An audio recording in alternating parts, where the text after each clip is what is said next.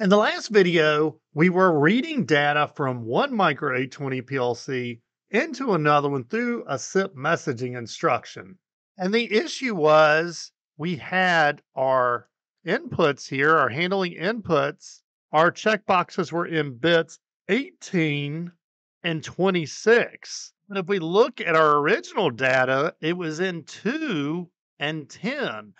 So we have a 32-bit integer, and the top 16 and the bottom 16 are swapped. And to fix that, that is what we're going to use this swap feature for down here. So if we make this true, and you don't need a tag name, you can just type TRUE, and then we download that.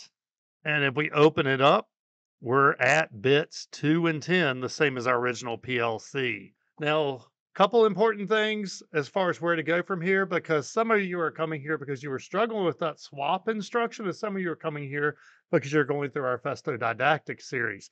Our last video was about reading inputs, and I needed this video already. That's why I separated it out. So your next video will be write messaging on how to write data from one micro 800 to another micro 800.